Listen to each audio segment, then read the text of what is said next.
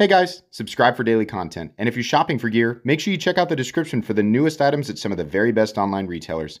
There's also links for some of the items that I personally recommend. Thanks! What's going on YouTube? Metal Complex here, and today I've got another short little unboxing to share with you guys. No idea what this is. Likely somebody's package sent as a response to my recent community post about knives I was looking for review. If you want to check that out, go to my community tab. You'll have to scroll down a bit. Yes, you get your knives back. Thanks so much to Lou for sending this in.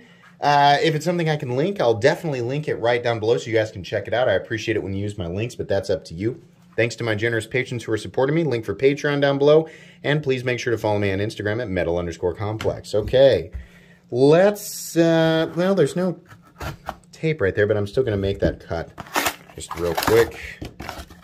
Okay, we have pretty nice big box there. This is a feels like a fairly large Kizer. There is a note. Wonderful. Let's see what we've got here. MC, and then it says the return address. Thank you very much, and it says thanks Lou from NYC. Very, very cool. Thank you very much. And oh yes, okay, okay. What do we have? Yes, and there is, and there's another note here. Let's just make sure. Down the rabbit hole. It's already said yes. Wait. Okay. Yes. Awesome. Okay, and then let's make sure that we have the Instagram plug here, and that's going to be the_only_Lucifer.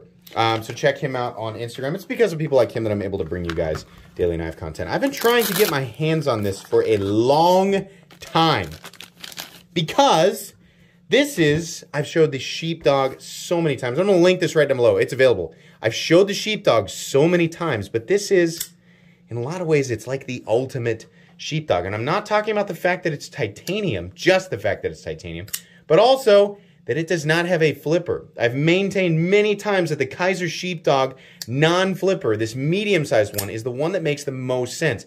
Yeah, the gigantic one is hilarious. The tiny one is kind of, okay, you can kind of, put it in your pocket and use it for opening letters.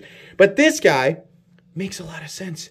And this, look at this fuller that goes down the blade. Is that on all of them? Can you use it to... I mean, yeah, you definitely can.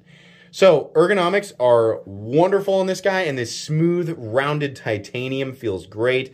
This is, look at that blade. I love Kizer's tumbled finish. That looks so good. I think this is S35VN. Yeah, there it is right there. S35VN, titanium, nice pivot collar there. I think you can get these solid or with the holes in them. They have a nice 3D milled clip that is really good for this model. Just makes perfect sense. Choke back on it, choke up on it. There's a nice, of course, sheep's foot blade. We don't have to labor over the definition of what that blade is. It is a sheep's foot. It's kind of, should be obvious. I'm sure somebody will, dissect it in the comments. I love the choke up position down here, and I love that there's nothing except for the hole in the cutting path, but that hole just makes it so easy to manipulate. Yeah.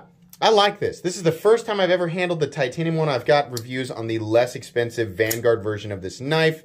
So if you're looking at this and thinking, I would love that if they made a less expensive version of it, yeah, they do. I'll link it down below. They make the Vanguard version, which is micarta, a steel liner lock, and I think, what are they? Are they 14C? Are they 12C 27N? Something like that. Maybe 154CM. It's all good. All of it.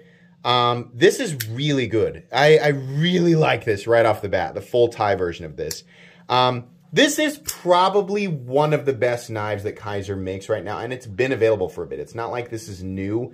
Action, very good. I love the finish on it. Seriously, how nice is this? This is a perfect tumbled finish. That high polish, high reflectivity, but there's still a nice even sort of grain structure in the tumbling there. Gosh, that's nice. Centering.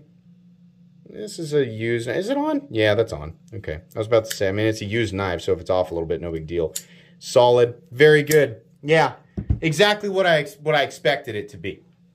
So, like I said, you can find this in the description. You can find the less expensive Vanguard version down in the description.